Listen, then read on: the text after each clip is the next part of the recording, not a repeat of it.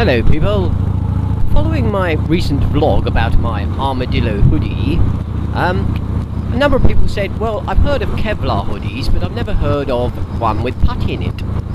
So I thought I'd show you a little video of the stuff that's inside the hoodie, what I am wearing. I think it's called D30 or something like that, some technical name. Enjoy! Guys, they're an English company, but they have... yeah, I'll show you how it works. Oh, that's pretty cool. Effectively, what you do is, it starts life as a liquid, right? So it's a goo. Okay, this is actually a tough-forming polyamide liquid. But on impact, it firms up. So, as you can see from that hammer, it's resting in there. It's like butter. I mean, it literally will sink in. But if you hit it, you can't make a dent. So I can wrap around my finger.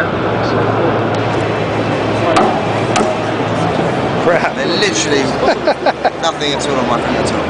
It's that good. Very expensive, very good. What we like about it, two things. One, it's the best protection on the market. Yeah. Two, it's very soft and flexible, so you can make very good looking jackets. You don't look like, you know, Robocop, especially from the girls' point of view. Things like the mat. You know, you're protected, it's lightweight, it's flexible, it's really good.